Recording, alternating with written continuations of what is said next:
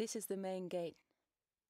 Now, like something imagined, the palace lies before you, the treasury of an empire closed in glass.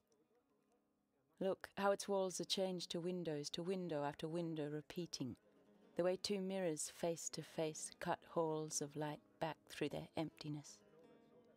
The palace is before you. Its facade, like the interior of a longing, endlessly draws in sky. Do you see?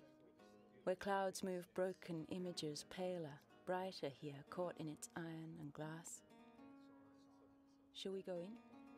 There where the crowd steps singly through the gate.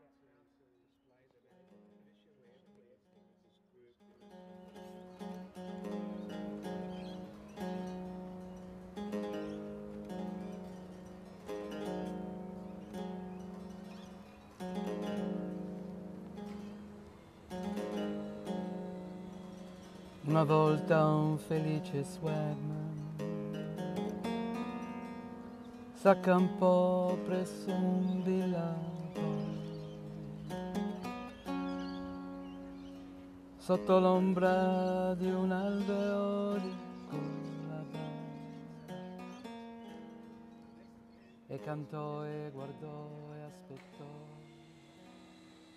finché il suo bimbo chi verrà a balzare. Different to how people treat this museum. It's always about a hard science. And so what we've done now is made it more visual, not just about science, but with the exclusion of everything else. It's about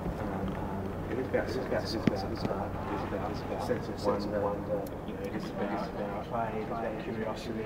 You know, the other thing I notice in this museum is that it's not full of didactic labels because we want people to discover things themselves. It's not a huge museum.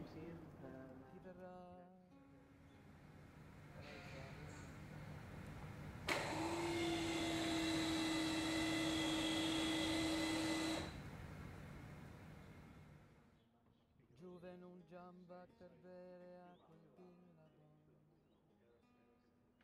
Su saltò il swagman e lo prese con felice.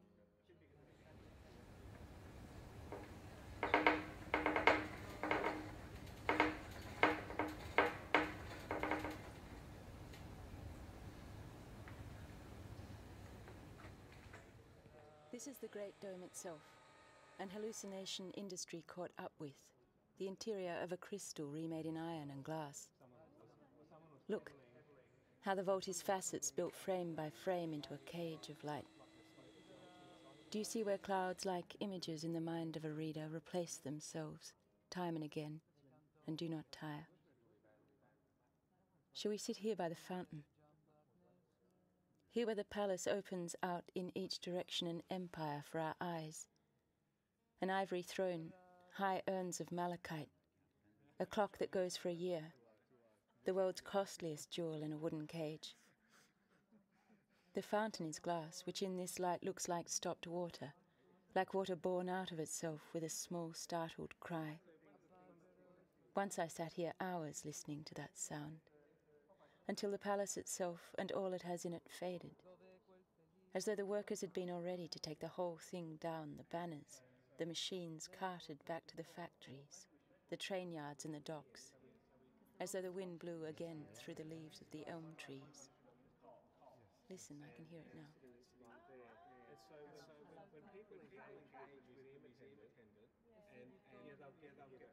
But can you hear me over all these voices? So many voices trapped in glass. Once I came here early. All night I had not slept. The streets were deserted, only an old woman smoking her pipe in a corner of the square. Only an infant crying in a high room. You can imagine how the palace looked rising over the garden.